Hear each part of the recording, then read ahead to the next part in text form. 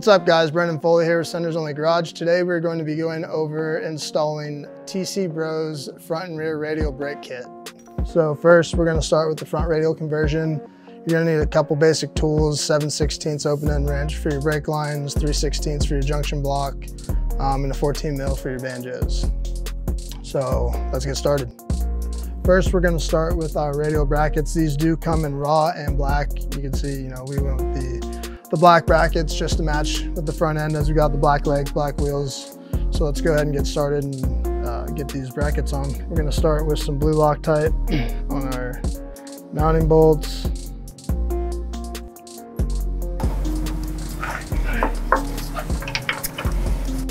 We'll go ahead and get these mounted up just finger tight, and then get our calipers mounted up and make sure everything's aligned correctly before we start torquing the bolts. All right, we're gonna go ahead and get this right side caliper on. We already got our Loctite installed on the bolts. Got our spacers on there, everything that comes with the kit.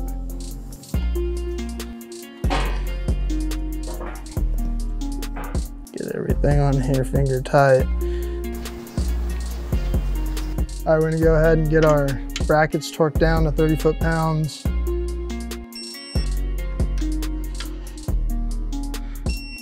We're gonna follow up with our caliper, get those torqued down to 30 foot-pounds.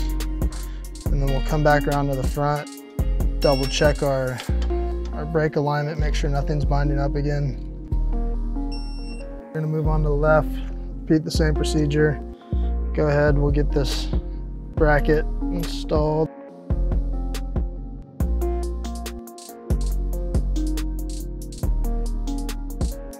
Sit on here, get everything nice and snug, finger tight. Should go right in, no binding.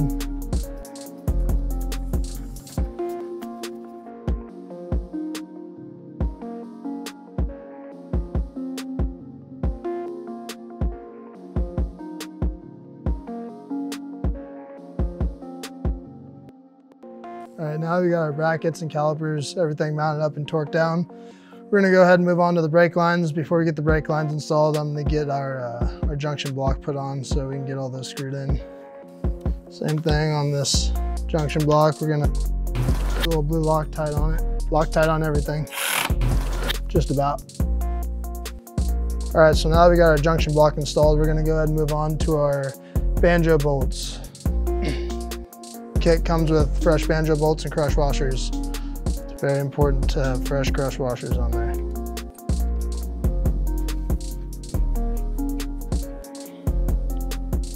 Now we got these finger tight. Go ahead and get these lines installed. I'll go ahead and get this right side brake line screwed on finger tight.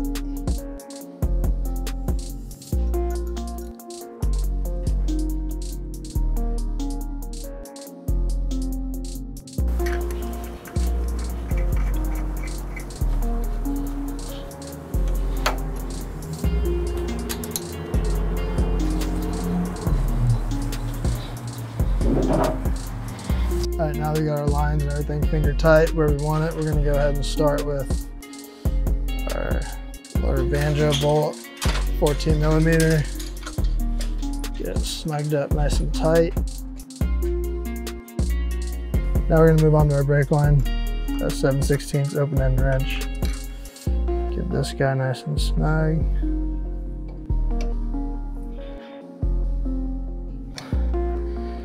Then we can move up top. 2 7/16 open end wrenches. Get these guys snug. That side's good, everything's tight. We're gonna go ahead and move on to the right side. Here we're gonna make sure our lower banjo is where we want it. Go ahead and get that 14 millimeter fitting snugged up. Snug that, and then we'll hop up top with our 2 7/16 wrenches and get this guy snug.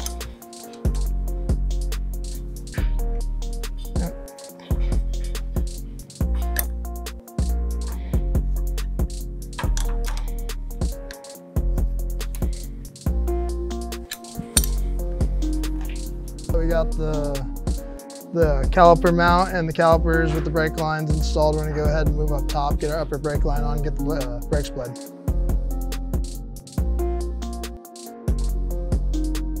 All right, we're gonna go ahead and install our upper brake line.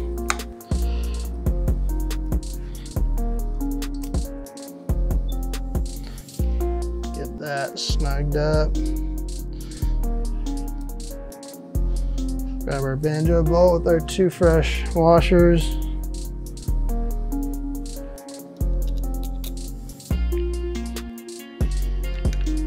These guys in there. Get all these snugged up and then we'll be ready to bleed the brakes.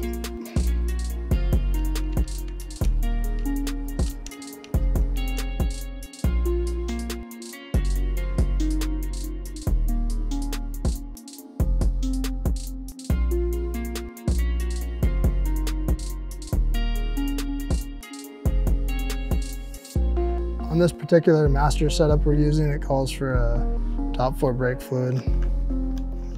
You're always going to want to start at the caliper furthest away from your master cylinder. Just crack loose. Start blading them down.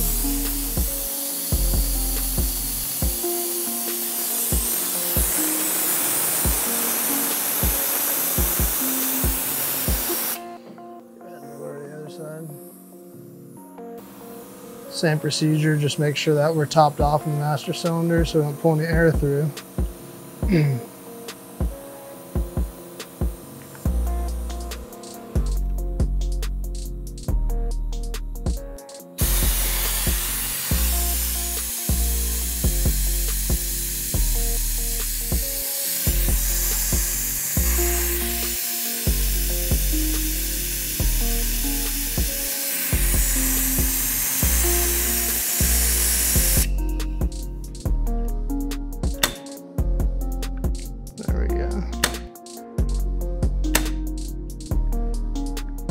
Go ahead and close this guy up and we'll move on to the rear brakes.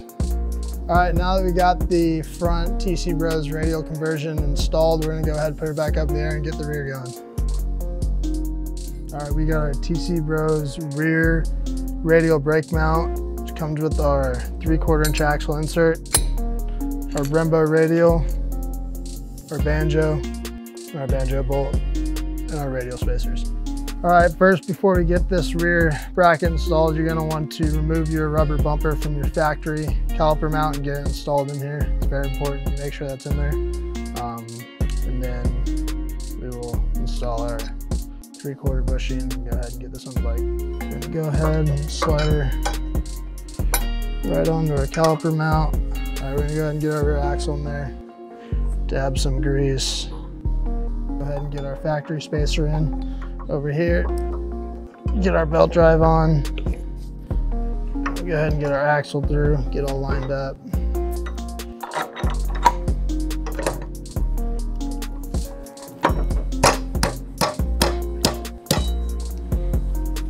On the radial side, we're going to use our factory spacer along with the spacer that TC Bros provides you with the kit. We'll get those slid in here. It's not going to be easy. There we go. All right, moving on to our Brembo Radial. We're gonna go ahead and get these spacers. They provide you with the kit on the bolt. Go ahead and get some blue Loctite on there and install everything finger tight before you torque it down.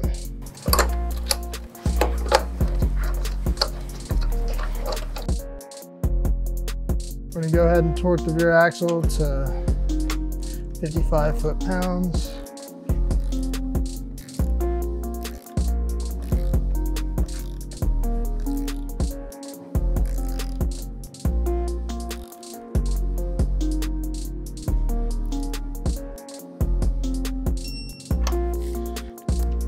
We're gonna come up to the brake caliper and get those torqued down to the bracket at 30 foot-pounds. Make sure that you installed your blue Loctite on those bolts. It is very important.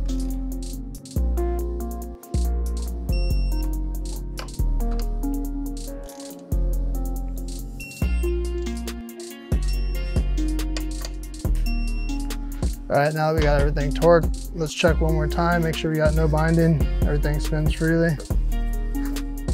All right, moving on to our brake line, we're gonna go ahead and install our banjo bolt along with our banjo fresh crush washers. Get everything finger tight in there.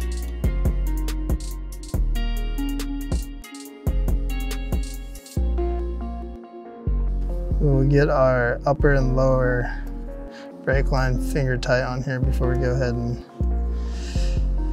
get everything tightened down. All right, now that we got the radial mount mounted with the caliper, our master's full of fluid, we're gonna go ahead and bleed the rear brakes.